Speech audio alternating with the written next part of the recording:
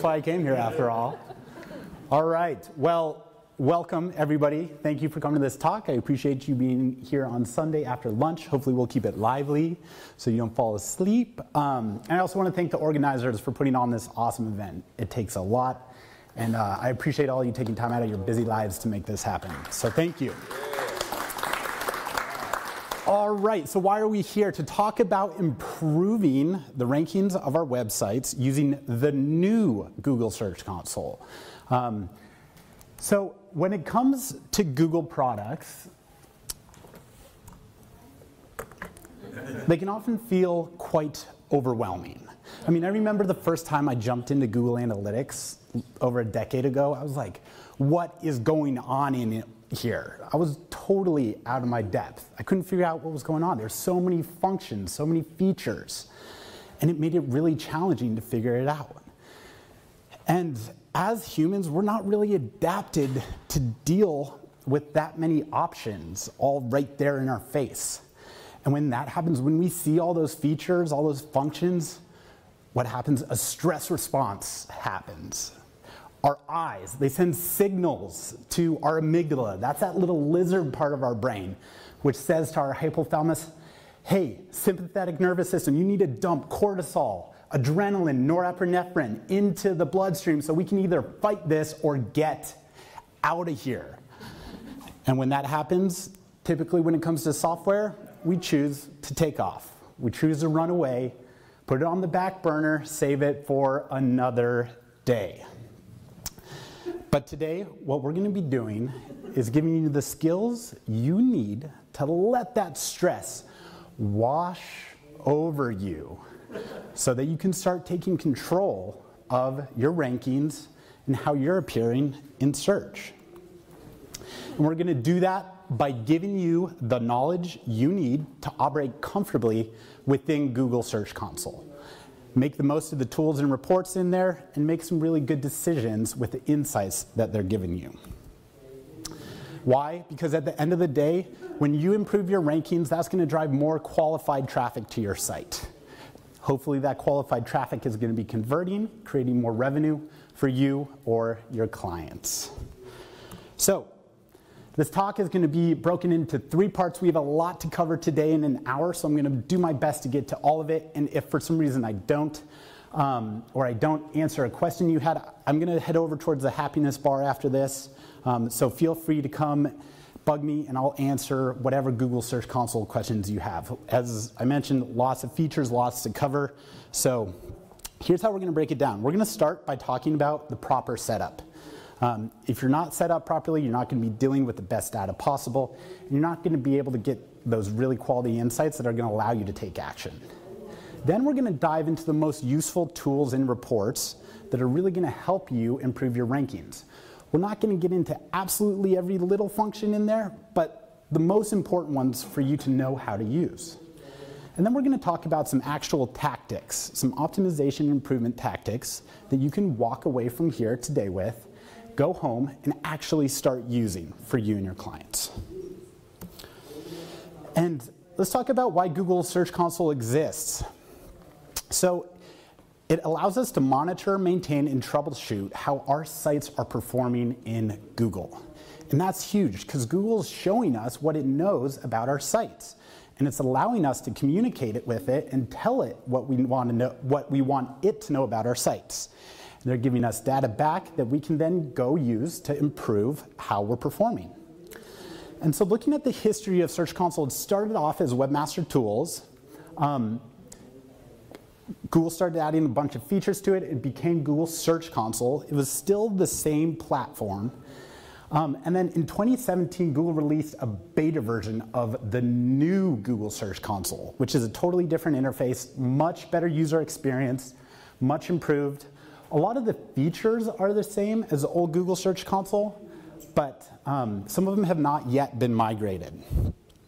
And here's a list of the features that were in the old Google Search Console that have not quite made it over to the new one.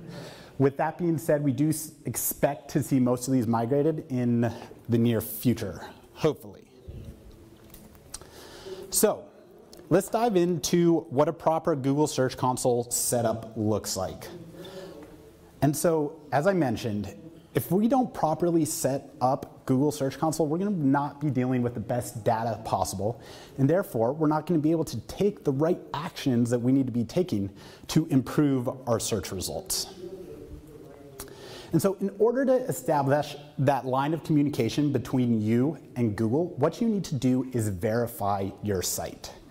And Google gives you two options to verify your site, using your domain or using the URL prefix. Now, the domain verification is a relatively new feature, but what it allows you to do is upload a text file to your domain hosting provider and put that text file in the DNS records, and that's going to allow Google to see every version of your site associated with that particular domain. And that's really helpful because it's going to give you the most comprehensive view of all the versions of your site that exist. So if you can, I highly recommend you start by verifying your sites or your clients' sites using domain first. And if you can't verify using the domain, if you don't have access to your domain host, you can use the URL prefix.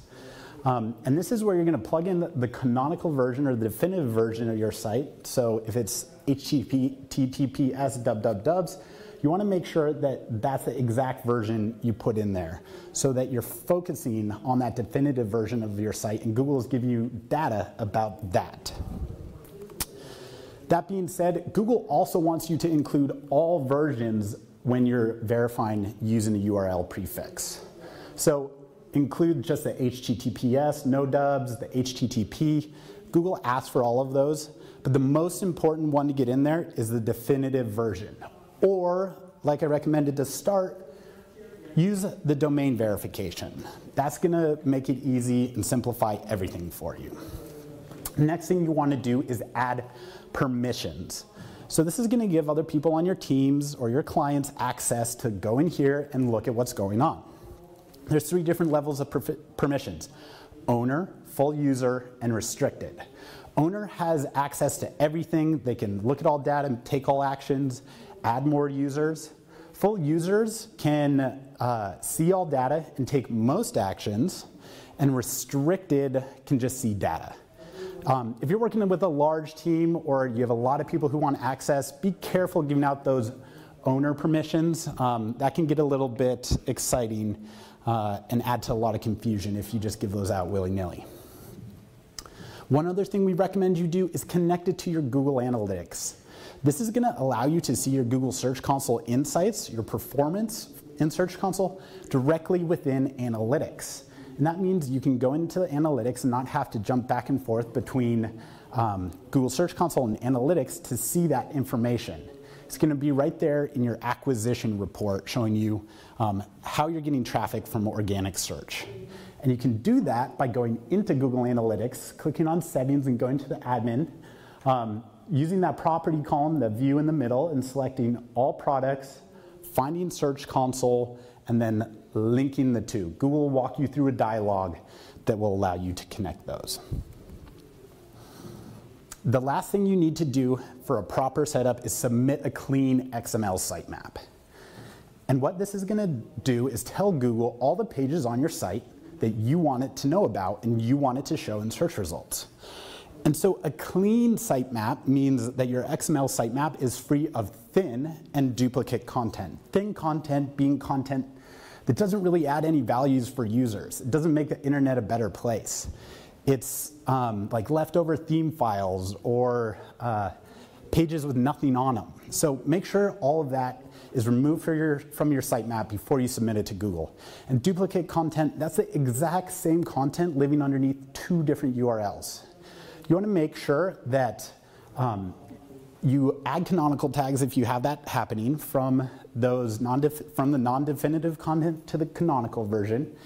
And then also make sure just the canonical content, the definitive version of that content, that URL is what's in your sitemap. So the 4 actions you need to take to properly set up Google Search Console. You're going to verify your site, ideally using that domain verification. Then you're going to add permissions, being careful of who you give those ownership permissions to if you have a lot of users. You can connect it to Google Analytics if you're going to find that to be helpful. and then find that information in acquisition, and finally submit that clean sitemap, free of thin and duplicate content. So now let's get into what some of the most useful tools and reports within the new version of Google Search Console are. So when you sign into the new version of Google Search Console for the first time, this is what you're going to see. If for some reason you don't see this left-hand menu, just hit that little hamburger up top, that's going to pop it out for you. But this is going to be your overview page, which is essentially your dashboard. You're going to have a little synopsis of your performance report, your coverage report, and what's cut off right here is your enhancements report down at the bottom. So that's going to give you a snapshot of how each of those are doing at any given point in time. And then you have all the different functionalities, which we're going to dive into over here in the menu. Up top, you have your URL inspection tool, which we're going to talk about, and then also your little help icon, question mark, over there in the top right. The first thing you want to do when you jump in here is make sure you pick the right property. We once had a client call us, and they were a little bit freaked out because they thought all of their organic traffic had completely fallen off the map. Come to find out, we start talking to them, find out they're in Search Console, but they were just looking at the wrong property. Everything was fine, and so they had a little heart attack for no reason just because they were looking at the wrong property. Start by selecting the right property up there in the top left-hand corner. So if you want to be seeing information for https www.pointerpointer.com, make sure it's the https www version that you're looking at in your properties. All right, so let's talk about what that URL inspection tool is up top and what it's going to do for you. First of all, it's going to tell you if a page on your site or a URL, if that is actually in Google's index, if Google knows about that page. It's going to tell you how Google figured out about that page, whether you submitted it in your sitemap or discovered it using links elsewhere on the web, when it was last crawled, if it's properly able to be properly indexed, and importantly, if it's mobile friendly. I'll talk about this a couple times in this talk, but Google crawls everything as if it were a mobile device first. So all of your pages have to be mobile friendly. And if it's not, Google's going to tell you about it right there when you plug in a particular URL into the inspection tool. Another great feature about the inspection tool is your ability to request indexing. And that's what I have in that little box on the top right. Anytime you're making changes to your content on your site, you improve your content and you want Google to know about it, come in here, throw that URL in the inspection tool, and then click on request indexing. That's going to send Google's crawlers right out to recrawl your content and make sure it's properly indexed in its newest, latest form. So you can use the URL inspection to see if your pages are in the index, individual pages, if the pages can be crawled, if they're mobile friendly. You'll also be able to identify and fix errors that Google has found with those individual pages.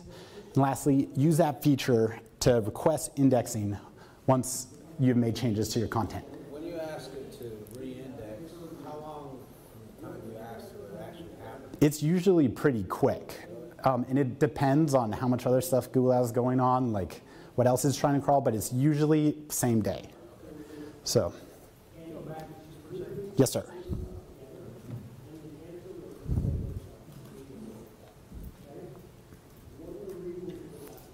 All right. So, the next piece of this, do you have a question over there, sir? Yeah. Talk about the re-index. That's something you might want to do once a month. You're doing that.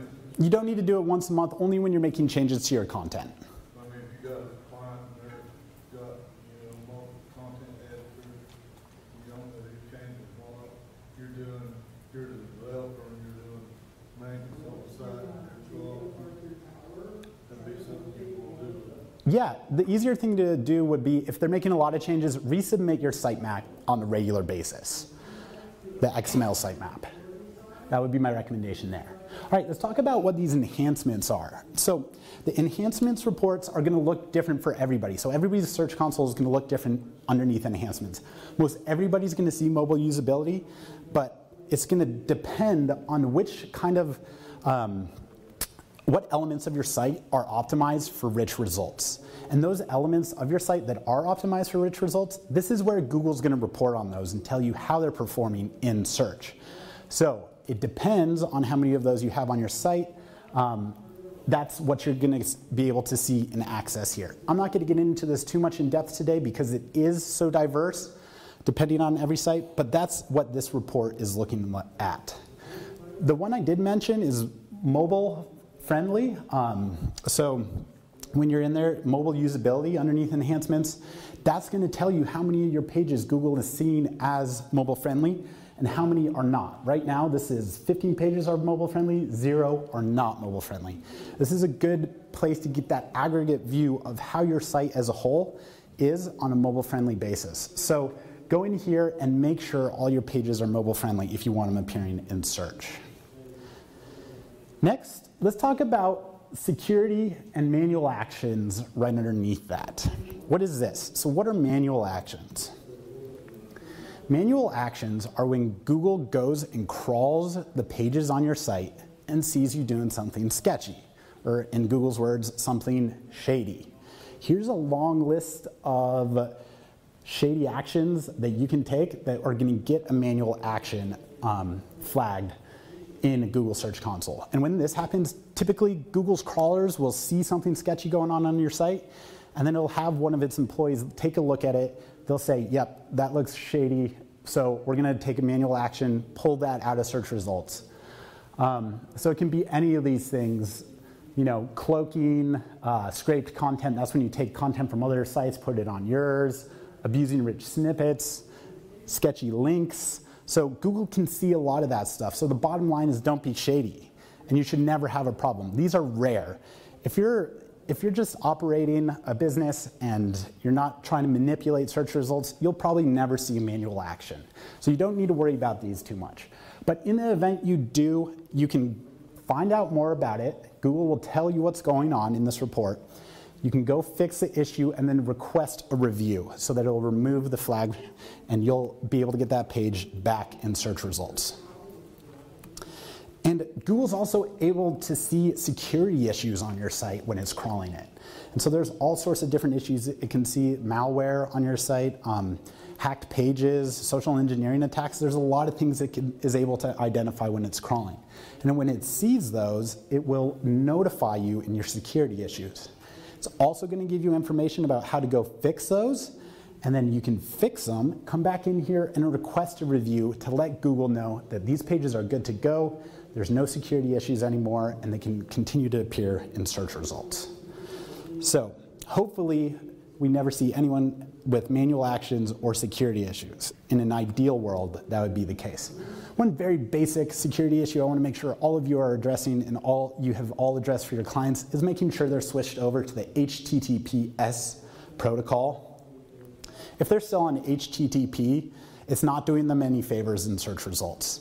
And there will be a little boost in rankings, their ability to rank, if they do switch over. So dangle that little SEO carrot in front of them if they're resistant to making the switch, if they don't want to invest in it or whatever. Tell them that it's going to improve their way their site is able to appear in search.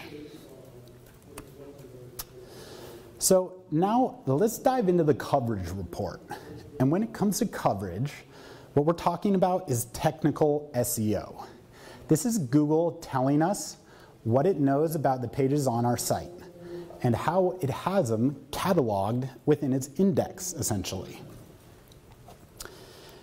And so you can access the coverage report in two different places within the new Search Console, right up there in the top left, or you're also going to see the snapshot of how your coverage is performing, how many of your pages have the valid indexation status. You can click report or open report in that as well to access this coverage report. And so coverage, as I mentioned, is Google telling us what it knows about our pages, which are appearing in search, and which are not. And let's take a step back for a second and talk about how Google indexes stuff and what indexation actually is. So when it comes to indexation, I like to think of the metaphor of a library. In this instance, the library is the web. Google is a librarian. The index is a card catalog. The information Google has about each one of our pages is one of those cards in the card catalog. And the books are all of our web pages. And so when a searcher goes into the library, or when a searcher goes into the web and they go up to Google and say, hey, can I have the best book on this particular topic? Google's going to go to its index, that card catalog, and it's going to consult all the information it has about that particular topic. And it's going to see which of the pages is the best, which book it has that is the best on that topic. It's going to go and get that book or that page and return it to the searcher or the library patron. So when you're trying to think about how the index works in Google, try to think of that metaphor. I find it to help simplify things. And one thing to keep in mind is that Google's not indexing websites as a whole and ranking those in search results. It's indexing and ranking the individual pages on our sites. And so as a result, each one of those pages has the ability to perform in search, not our website as a whole.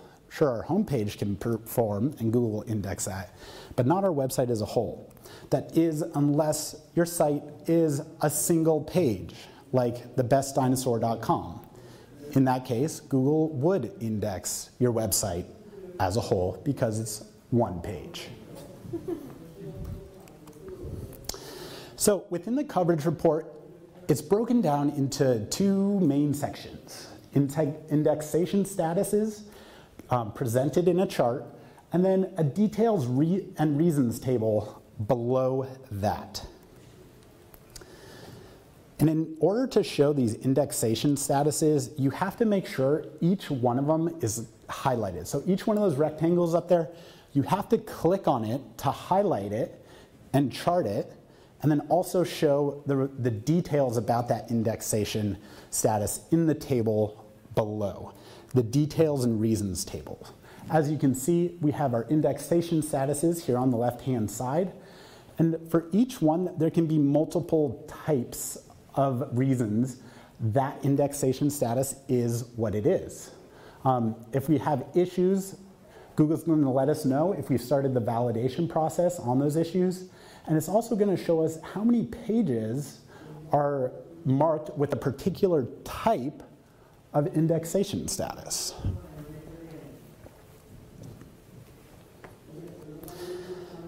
And let's just take errors for example. And so if we were to click errors, that would show the details about the errors we're experiencing.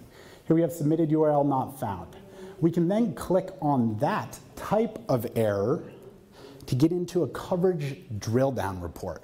So this is where Google's telling us how many pages have that submitted URL not found error occurring on them. Here we only have one instance, so we only have one page listed down here in the examples. If we had multiple pages, those would all be listed there in examples. And we could click on those pages, and Google's gonna pop out this little toolbar on the right-hand side and give us some tools to work with to figure out why that particular page is marked that way. It will allow us to go inspect that URL and test it out, and then that will give us more information about why that page is marked submitted URL not found. And so let's talk about what some of these different indexation statuses are to help clarify that a little bit. So errors. These are issues Google is having with the pages on your site that are preventing those pages from appearing in search results. You need to fix these errors before the pages associated with them are actually going to appear in search results. So we'd highlight that, see what errors are occurring, and then ideally go fix those pages. The next status is valid with warning. And these are pages that are likely appearing in search results, but Google's taking issue with them for some reason and wants you to go improve them. It says, hey, you can be doing better here, and it's going to tell you what you can do to actually improve those pages. So valid with warning is the second one over there. And both with your errors and your valid with warning, take action by going out and fixing whatever issues Google's telling you about. And in order to do that, here's the process you can follow. So once you have your errors or your valid with warning highlighted, you can click down to get to the coverage drill down report. And once you're in this coverage drill down report, you can start by learning more about what that actual error is or why a valid with warning issue is occurring. And do that by clicking on Learn More. That's going to take you straight to Google's documentation where it's going to say, hey, this is what's happening. This is what a submitted URL not found is and why it's occurring. As I mentioned, you're going to have the actual pages listed down underneath examples. So the second step is to click into your pages and then see what tools Google's giving you on the right-hand side there to investigate. And you want to go investigate those pages, use the tools Google gives you to figure out why that issue is occurring. Once you've figured out what that issue is, by learning more and why it's occurring, by using those tools to investigate it, you're going to fix the issue. Once you fix the issue, come back in here to the coverage report, validate the fix, the final step right there. And that's going to tell Google that you fixed the issue. It can go crawl and check the work you've done to make sure it is resolved. And so that's for both your errors and your valid with warning. Do you have any penalty for saying validate or more than one time? You know what I'm saying? Like, if I'm trying something, then I just hit that? No, no issue there. Yeah, Google will just tell you to redo it. So SEO jargon and things in Google support can sometimes get a little bit technical. Here's some tools, helpful tools you can use to make sense of all of that. Starting with the Learn More. Like I was saying, that's a really helpful function. It's going to take you straight to Google's documentation where it's going to make sense of the issue that is occurring. Next, I want you to use these little question mark icons within Google Search Console to figure out what's going on. That little question mark icon is going to tell you what's happening with the different elements within Search Console. That's going to help you make sense of the functionalities that you're looking at and what all of these functionalities do. Also, don't be afraid to use that help icon on the top right-hand corner. That's going to take you straight to Google's documentation related to the exact page you're on. It's extremely intuitive. So if we're looking at submitted URL marked no index, Google's going to take us directly to that in its documentation, its help documentation, when we click on that question mark icon.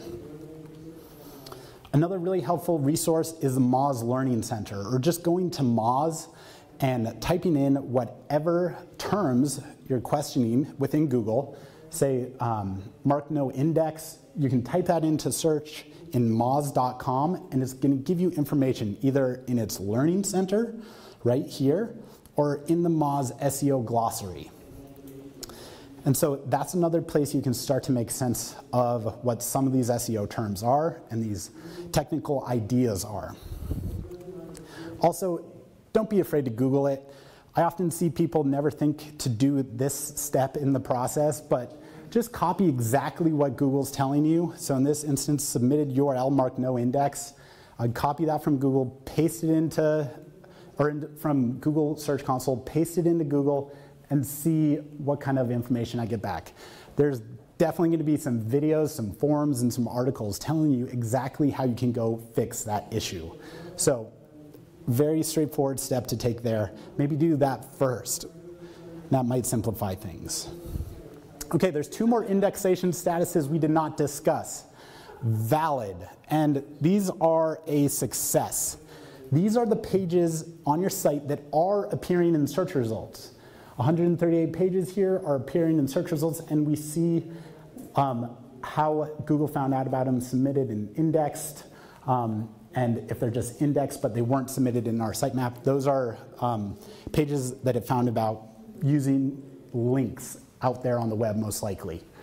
So these are pages that are in search. These are a win for you, as long as they are pages that you don't want in search. So make sure none of your pages that you don't want in search have found their way in here to being marked as valid. Also monitor this report for any spikes or drops, which can denote indexation issues. So spikes or drops, and make sure no sneaky pages you want excluded are in there. And the final type of indexation status, yes, sir. You said the one that says index but no sitemap entered.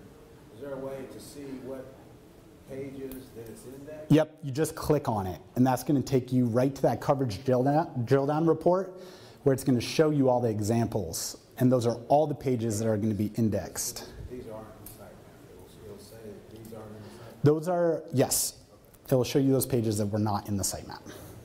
Excluded, these are pages that are intentionally, hopefully, excluded from Google search results. And there's all sorts of reasons that Google will exclude pages from search results, and hopefully that you excluded pages from search results. And you will see a lot of those here. Make sure none of the pages that you want marked as valid in Search Console have found their way into excluded. That means they're not going to show up. Also, make sure you fix your 404s with redirects. Same thing goes for soft 404s. When it comes to coverage, I like to think of this, a place for everything and everything in its place. When everything's in its place in our coverage report, Google is going to be able to make sense of it and properly display all of our pages in search results. And so that's our goal. So here's what you can do to take action with the coverage report. Fix pages that have errors, pages that are marked valid with warning. Ensure all your valid pages should actually be valid, and no sneaky pages you want excluded are showing up as valid. And then make sure none of your pages, on the flip side, that you want appearing in search have been marked as excluded. And then finally, use some of those tools I mentioned. Google it, use moz.com, and don't be afraid to use Google's documentation within Search Console to learn more about why things are the way they are. All right, so next let's talk about performance, and I love performance. Where we were talking about technical SEO with coverage, we're talking about on-site optimization with our performance. And you can access it up there in the top left or by clicking on Open Report in your overview.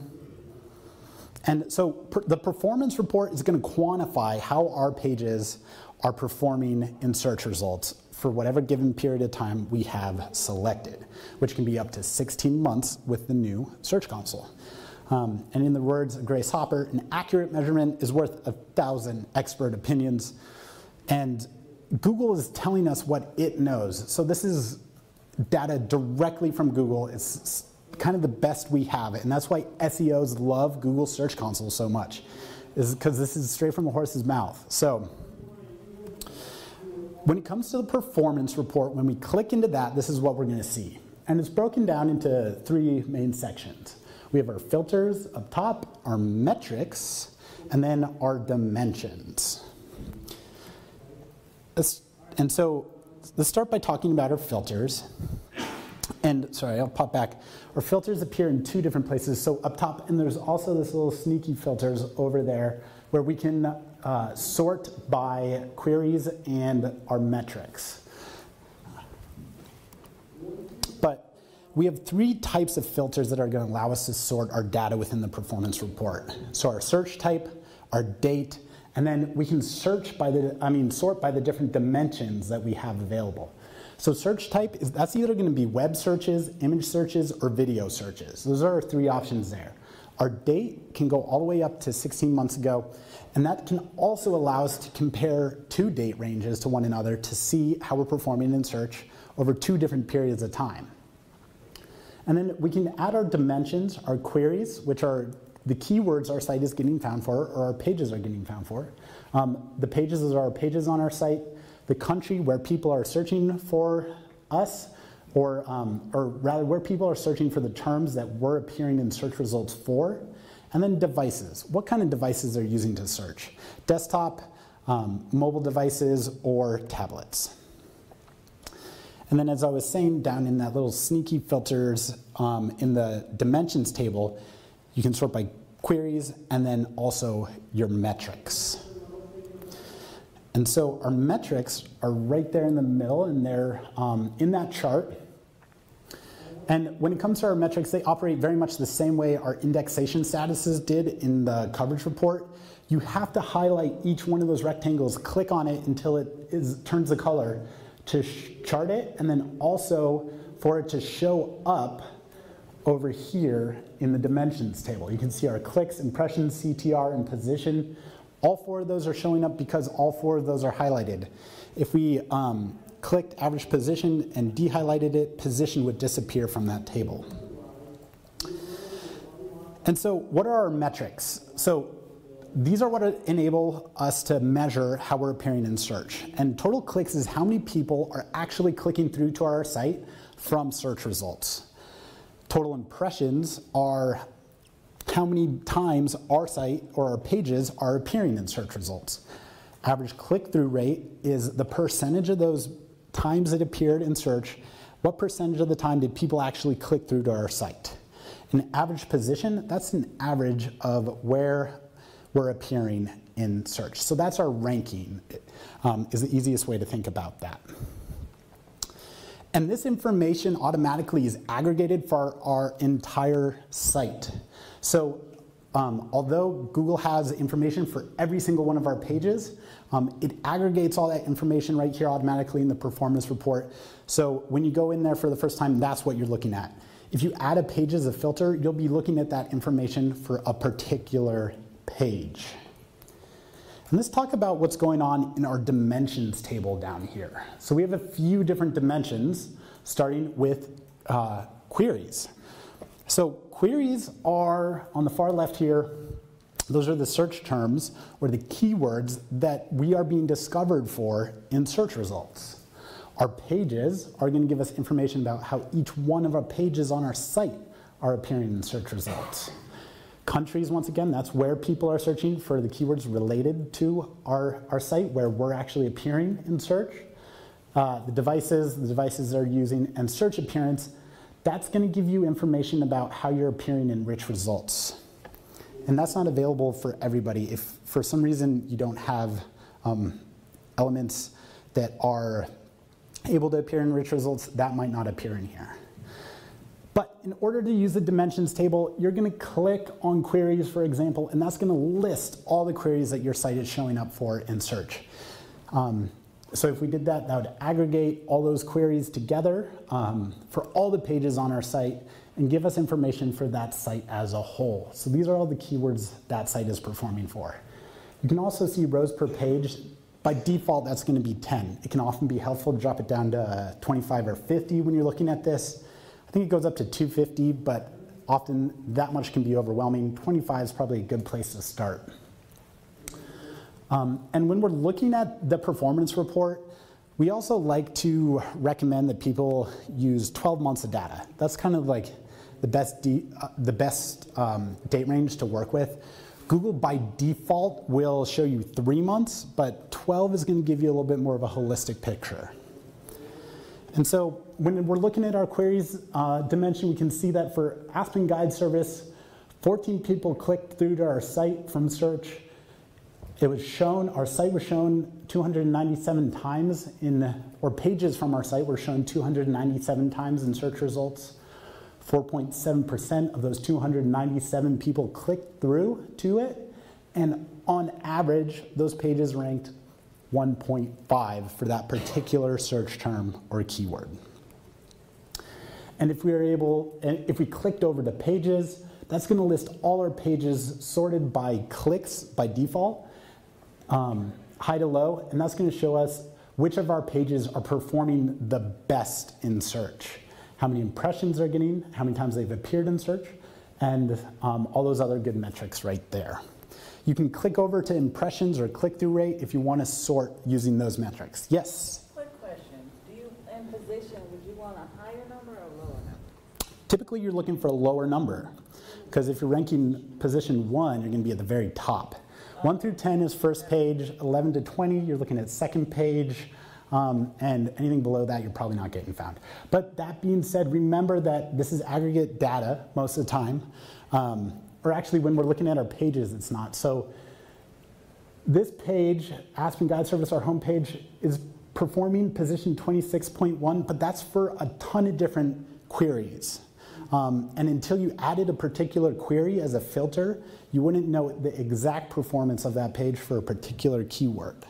So that's why all this filtering is extremely helpful here in Search Console. Yes? If you wanted to do just that, add a filter, would you do it from this filter menu or from the above filter menu? You would do that up top. And we'll take a look at how you can do that a little bit. Let's get into some of this improvement and optimization, because this has been a little bit dry. We've been poking around, giving you a lay of the land, but here's some actual stuff you can go home and do to improve the way you're ranking. So, I imagine a lot of you have selected a focus keyword and plugged it into Yoast, and then hopefully your content is performing for that focus keyword. That happens all the time. But even the best, most seasoned SEOs don't select the best focus keyword right off the bat. And so as a result, what we can do is come into our performance report and find a better focus keyword, or find out if our original focus keyword is performing the way we want it to. So we're going to start by highlighting all of our metrics so that we have all the information about our pages. And so what we're doing here, we're trying to see if for an individual page, we have the best focus keyword possible. And then, so once those are highlighted, it's going to show us our metrics. We're going to click on pages in the dimensions table. And what that's going to do is going to show us all the pages on our site and how they are performing based on clicks by default. And so let's take this one, for example, the second one down. This is an article about XML sitemaps for WordPress. We see it's had 977 clicks, 180,000 impressions, and it's ranking 30.4 because that's for all the different keywords that shows up in search results for. So sometimes it might show up number 1, sometimes it might show up number 100. But when we click on that page, so if we're in our pages in dimensions, if we actually click on that page, that's going to automatically add it as a filter up top. This is that page added as a filter. And once it's added as a filter, we can click back over to queries to see all the keywords that that page is performing for. And we see that this particular article is performing the best for Yoast SEO sitemap, Yoast sitemap, and sitemap Yoast. Those are keywords that are driving clicks and impressions. And so that means Google likes our piece of content for those particular keywords. However, something tells me that that wasn't the actual focus keyword that we wanted that piece of content to perform for. We originally picked XML sitemap for WordPress as our focus keyword. But when we were just looking at that data in the queries, XML sitemap for WordPress doesn't show up anywhere.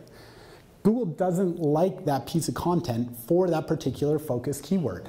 It likes it for XML sitemap, but kind of in a fourth page rankings kind of way, which doesn't really do us all that much good. I mean, it is sending some traffic in clicks, but what we do know is that Google does really like this article for Yoast SEO sitemap. And so we can use that insight to go improve our focus keyword on that page. And so what we would do is substitute our keyword that is not performing for a new keyword that is performing already, or that article is performing well for. And when we do that, Google is much more likely to say, oh, hey, this article is about Yoast SEO sitemaps even more now, because we're sending it stronger signals that that's what we want this particular article to be ranked for. And so when you switch out focus keywords in your content, what you can do is put them in the title tag, your meta description, your page title or H1, somewhere towards the top of the page, ideally in the first paragraph of copy, in alt text on images on that page, sprinkled throughout your copy, and in some internal links elsewhere on your site pointing back to that page. After we've done this, we're going to go use the URL inspection tool to tell Google to re-index this page. So we're going to put that in, request indexing. Google's going to send its crawlers out and see those improvements we've made to this page. And I did this a couple weeks ago just to see if we could get a little bump. And we see that our click-through rate improved 0.3%, not terribly substantial. I didn't really improve the content beyond just switching out the focus keyword. So if I had, we'd probably see more of a bump. But the click-through rate improved just a little bit, and our position jumped up to 6.7 from 7.4. So it can have a pretty immediate impact on how your content is able to rank. However, if your focus keyword is already performing great, then you don't want to switch it out. You can keep letting it roll. So in order to take action with this particular tactic, you're going to highlight all those metrics, add your page as a filter, click the queries dimension to see what keywords that page is ranking for or appearing in search results for, and which keywords are sending traffic to the site. Identify a good substitute keyword if your focus keyword isn't performing. If it is, you can just leave it. Integrate new keyword into your page, all those places we just discussed, and then request indexing. And also, this will be available, this slide deck will be available at pathfinderseo.com/WCAVL. So you will be able to get that there if you need these down the road. All right, so we've improved our focus keywords. I want to talk about improving the supporting keywords in our content. So when it comes to supporting keywords, we refer to these in the SEO space as semantically related keywords. And these are basically ideas that are related to our focus keywords. So Yoast SEO sitemap has semantically related keywords, Yoast sitemap, Yoast XML sitemap, and so on. Asheville has semantically related keywords like the Biltmore, North Carolina, breweries. So these are basically just ideas that go together. And so what we can do is use our queries report for a particular page.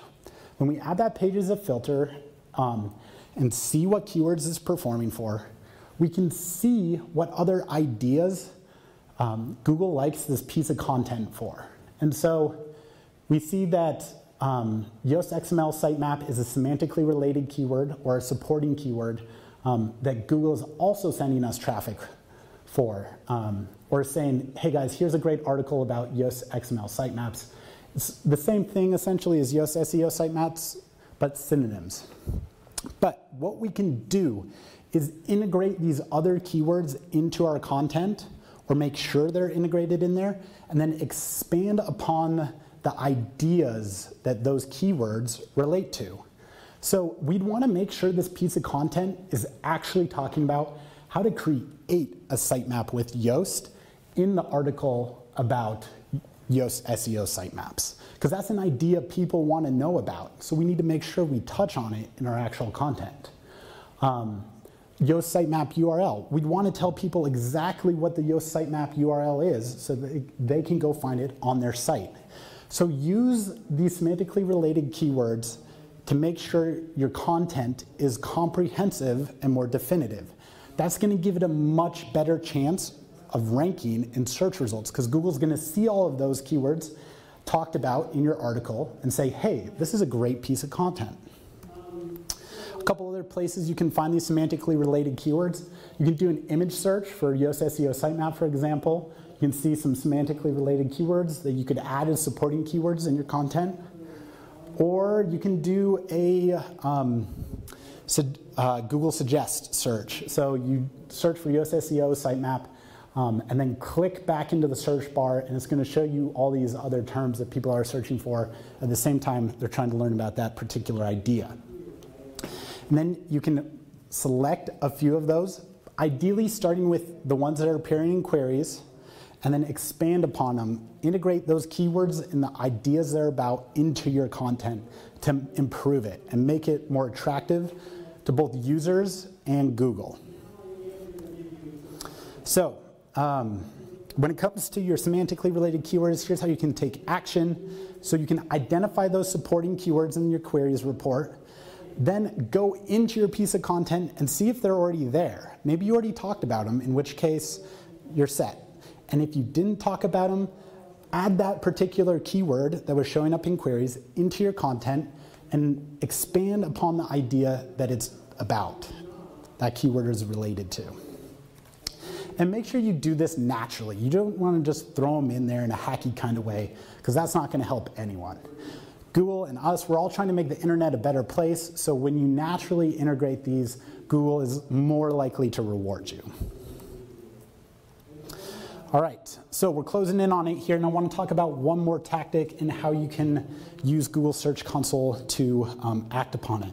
So I want you to be able to build ranking power and spread it throughout your site using Google Search Console. And you can do that in part by looking at the links report.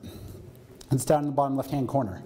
So when you go to the links report, what Google's going to show you is the pages on your site, those that have the most external links pointing to them from other websites around the internet. That's top linked pages. Top linked sites, top linking sites are those sites that are sending the most links your way. Top linking text is the anchor text of those links that are pointing at your site. Then the internal links, that's going to show you the pages on your site and how many internal links each one of those pages has pointing at them. Ideally, you want your most important pages to have the highest number of internal links, your least important pages to have the lowest number of internal links. But what you can do to improve your ranking power and then spread it is start by doing some link building. So say you own the website IHateCilantro.com.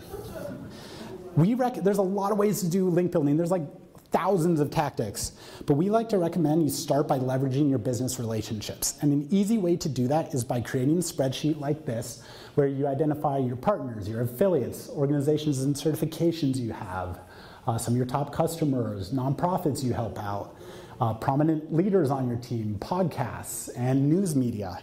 And then where you have these relationships, list them out underneath here in each column. And then you want to go to each one of those relationships and say, hey, we have a great partnership, or we worked on this project together. Would you mind throwing a link our way? Here's a great place you could put it on your website. When you leverage your business relationships to build those links, that's some of the lowest hanging fruit in the link building game. So we go to cilantrosucks.org and say, hey guys, we're in this together. Can you please send a link our way, and we'll do the same, send one back your way. Or we might go to, say, thekitchen.com, because they wrote an article about our funny website, because not all people love cilantro, and say, hey, thanks for writing that article. Can you make sure you link back to us? So leverage your business relationships to start with a link building strategy. Then, once you have those internal links pointing at your site, see which pages have the most incoming links. Those are going to be your most powerful pages. They have the most link equity coming from those other websites, flowing through those links. So link equity is ranking power, link juice, as we call it in SEO. Those pages with most external links pointing at them are going to have the best ability to perform in search. They also have the ability to send some of that ranking power that they're getting from those other sites to other pages on our site that might be a little bit deeper. And so what we can do when we know which of our pages are performing the best is create or build internal links to pages that we're looking to boost a little bit. And so if we identified some pages that we want to boost in search results, we want to give them a little bit more ranking power, we could send some or build some internal links from our homepage or that XML sitemap article pointing at those pages that we're looking to boost.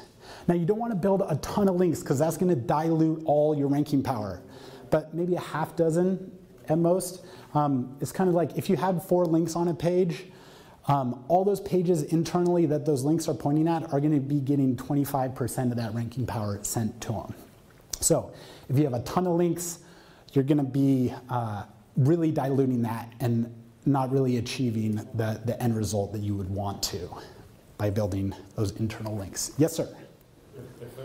If there's somebody here that's a search engine business and they want to build that affiliation with you, what is your decision criteria? You know, if you get a request, do you generally accept? If we should link to their page? Yes, and establish that relationship. It really depends on what that relationship looks like. If we have a good partnership, we're trying to bolster that partnership, we will often very easily send a link their way because it's very helpful, and maybe we'll send one back our way. So it is a case-by-case basis. It's kind of just hard to take a broad brush when approaching that. But yeah, if you'd like to talk to me about that a little bit more in depth, we could jump into the happiness bar and take a look at some specific examples. Yes, ma'am? Can you clarify how many links internally and externally per blog post are ideal? As many externally as possible.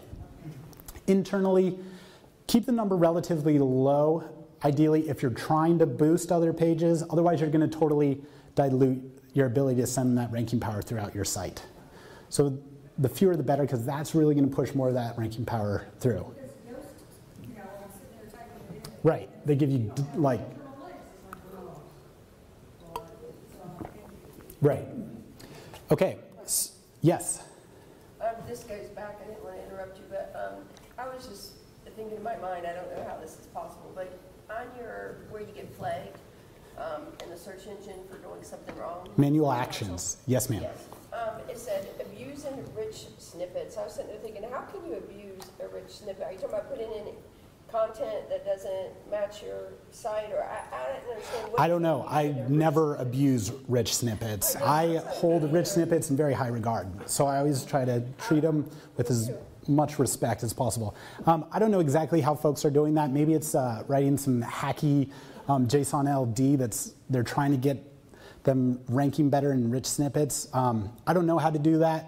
Might be a black hat SEO tactic. I try to keep it on the white hat side of things. So. I was trying to figure out what that was. It's like, how can you do it? Stuffing it with keywords. That could be. So, yes. All right, so take action when it comes to building links. Identify those link building opportunities using a spreadsheet. Leverage your business relationships to start out. That's the lowest hanging fruit. Build more of those links. Identify the pages that have the most link equity, ranking power flowing into them from externally on the web, and then build internal links that are going to send some of that ranking power to pages on your site that you want to boost. And that's going to set you up for success with some of that link building. And so we're closing in on it here. I want to leave you with this one. Inaction breeds doubt and fear. Action breeds confidence and courage. If you want to conquer fear, let that wave of stress wash over you like we were talking about. Do not sit home and think about it. Go out and get busy. And that's why I gave you all these sections to take action. These are things you can actually go home and do. And the more of them you do, the better off you're going to be. You're going to give your site a much better chance of appearing in search results. And that's ultimately going to drive more qualified traffic to your site, which is going to create more revenue for you and your clients. And so my name is Erik Wardell. I'm an SEO coach and marketing director at Pathfinder SEO.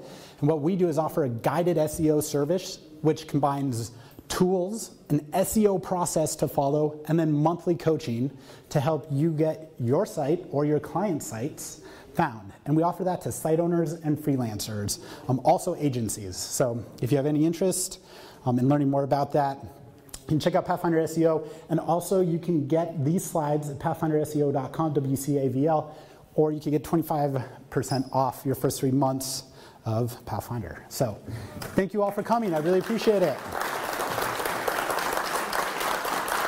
And as I said,